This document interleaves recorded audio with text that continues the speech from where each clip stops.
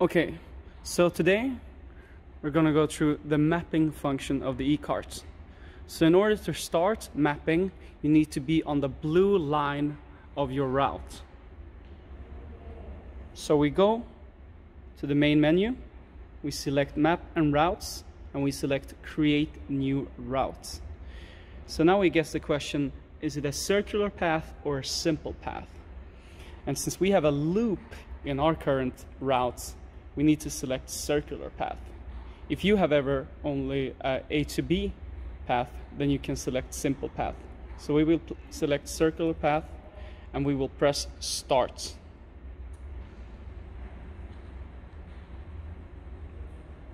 So the eQart has now started to perform the mapping feature, and we can see this by it going in very slow speed, 0.2 meters per second, and we can see that the LEDs are flashing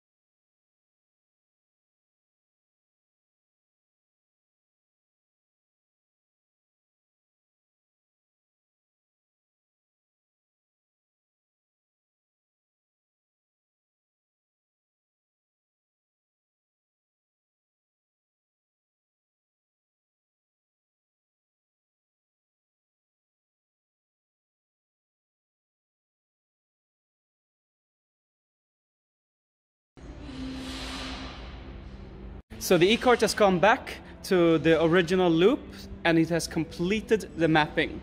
And we can see the mapping from the results here, that it looks just like the actual route. So what we do now is we press save routes, we give it a name.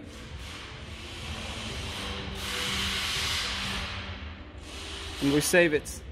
We can now exit, and if we go to recorded maps, we will find test right here. We press it and we can display it, no problem.